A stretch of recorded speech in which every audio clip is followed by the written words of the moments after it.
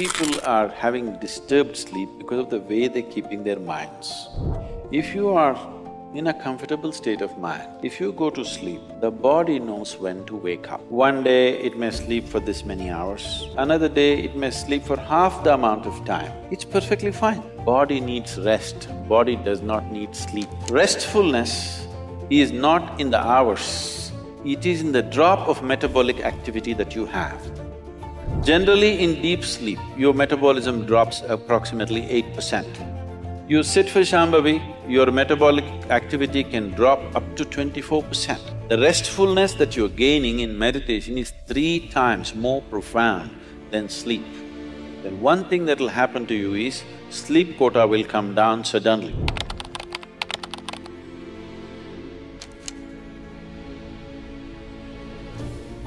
So, you engineer something because you want to run it more efficiently. Running something inefficiently is not engineering. So, I'm a mother, I have a job and I have things to do. Whatever you are, it doesn't matter.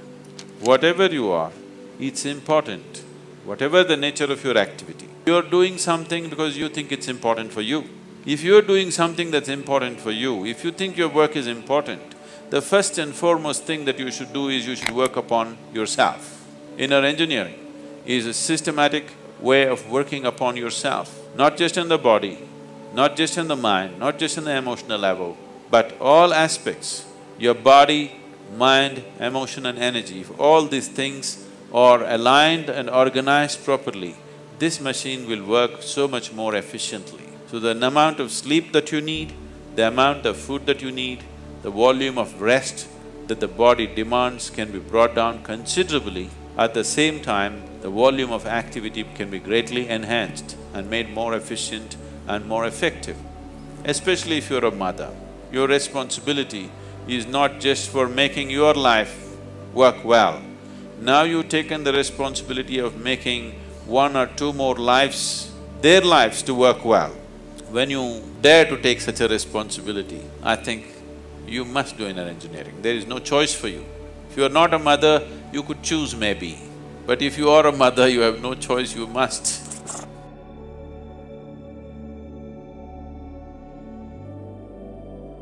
In a cellular way, your body cells will not allow you to sleep for some reason. There are many reasons as to why. So, if you're not able to sleep, I think you should join our garden department. Entire day, 10 hours a day you work outside, you'll fall asleep Very. That doesn't work. The simpler way is, if you get initiated into Shoonya meditation, the Shambhavi should do it. For most people, Shambhavi does this. It did not work for you. If you're initiated into Shoonya meditation, you will see it'll correct the sleep disorder if there is a sleep disorder. You're looking quite fine and happy, and if you're happy not sleeping, it's great. Yes, because sleep is death. Every day people are dying for 6 hours or 8 hours or 4 hours. What's your choice? Less death or more death per day?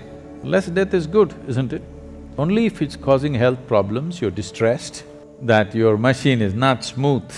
Sleep is a kind of lubrication too for the system. Not enough sleep means everything becomes frictious within you. So if such frictious situations are happening, there are things to do. One thing is this Chandrakund here, 15-20 minutes every day, you will see the body will cool down, it'll be well lubricated, and you will see the frictious nature of your mind and body will go. If that is gone, how long you sleep is not an issue. Not every human being needs to sleep for the same period of time, it's a very wrong notion. Different people need different levels of sleep. And one aspect of yoga or one focus of yoga is to how to reduce sleep, because sleep is skipping life, isn't it? People say, I enjoy sleep. Nobody can enjoy sleep. You enjoy the restfulness that sleep gives you. There is no way to enjoy life because in sleep both you and the world are obliterated, that is if you're really sleeping. But when you're really sleeping, you don't know what it is, you're not even there. So you cannot enjoy sleep. But the result of sleep is something we enjoy. What sleep does to us in terms of relaxation, in terms of restfulness, in terms of regeneration of the system, that we enjoy. So if your regeneration is really good, it may so happen the volume of sleep that you need will come down dramatically. There is one aspect. I think the other day somebody was asking me about the pineal gland. If the pineal secretions increase, this is generally in India, it's called amrita or the elixir of life. If amrita begins to flow, one thing that will happen is sleep will go down because sleep is death. If on a certain day it flows too much, you can't sleep at all. This is a normal thing. So for whatever reason you're sleeping or not sleeping enough, if that's the issue, you check in the morning how you are. If you're feeling wonderful and you're active through the day, forget about sleep. If you can go without sleep and you're very well, what's the problem? Well, that won't happen right now, but if it happens, what is the issue, I'm asking? Only if you don't know how to handle life, you want to sleep 12 hours a day. It's a way of escaping. If you're intending to sleep long without purpose, in a way it's a suicide. Need the rest and you sleep, that's fine. Body needs rest. So, either garden department or Shoonya meditation, one of these things will find solution for you. One more thing if you want to do, you just light an organic oil lamp, a cotton wick, some oil, anything. What do you use here? Normal cooking oil. Linseed oil, rice bran oil or sesame oil, what do you have? Olive oil, fine. Any organic oil with a cotton wick, just burn one little lamp somewhere in the room where you sleep. You will see these things will completely disappear.